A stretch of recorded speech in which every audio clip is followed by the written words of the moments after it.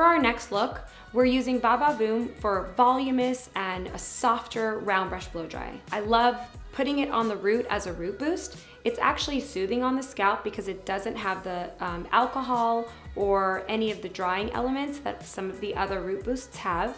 And then I'm using a round brush to build that volume and body into the hair. You only need like 4 or 5 sprays if you're gonna do the round brush look. With Va Va Voom, I'm spraying it on the roots, I'm round brushing it, and now I'm gonna give you another look.